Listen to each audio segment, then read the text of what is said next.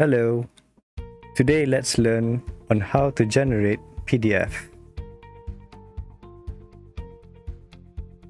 For this to work, we'll be using automation to generate the PDF file for us. Automation is available fully for all plans except for free. The one I'm using for this tutorial is Enterprise Standard. Alright, let's get to it. So I have an app that stores employee data.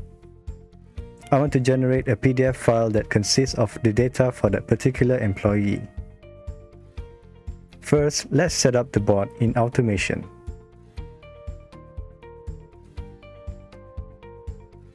Create a new bot. Let's give the bot a name.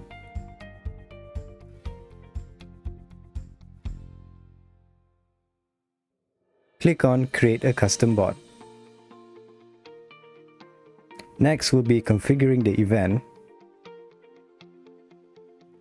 Give the event a name.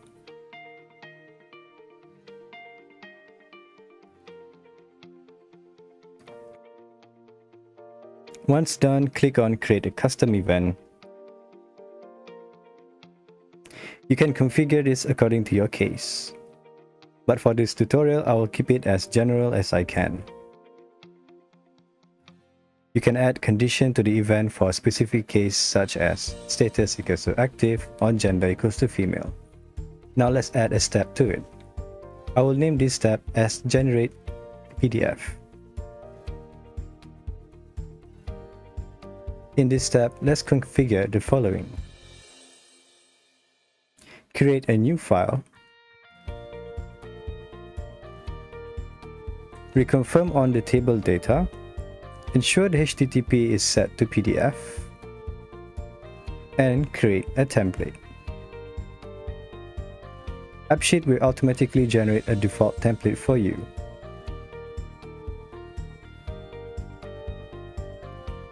Let's have a look at the template itself.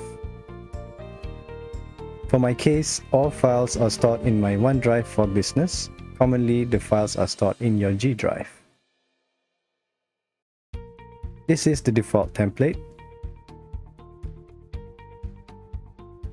Basically, it calls all the columns in the data table that you have selected. Next, let's change the file name prefix.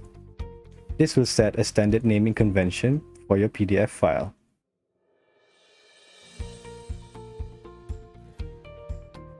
For this case, I'll be using name column so that the file generated will be in this format, employeename.pdf. I will disable the timestamp since I want the file to overwrite the previous version. This is completely optional if you want to maintain a singular file for a specific data. Enabling timestamp will create unique timestamps for the PDFs created. Let's save the app.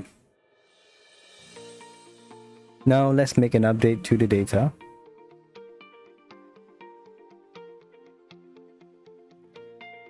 You can see there's a background process running.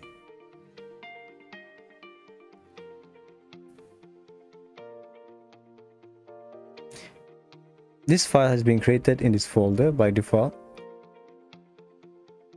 Then this is how the PDF looks like if it's using the default template. Want to change the look and feel? That's simple. Let's head back to the template file.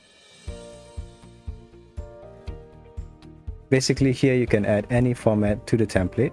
I'll be using a template that I've created prior to this tutorial.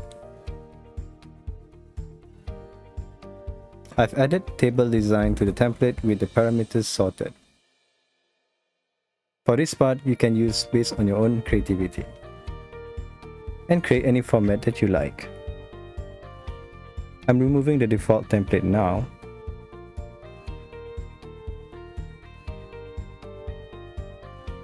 Let's make an update to the app.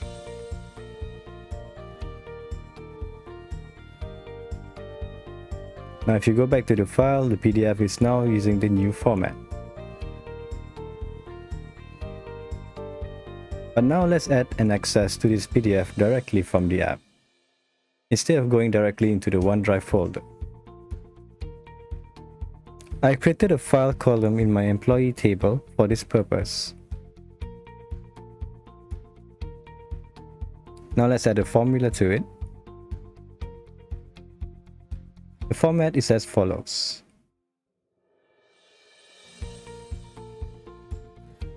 Concatenate file directory URL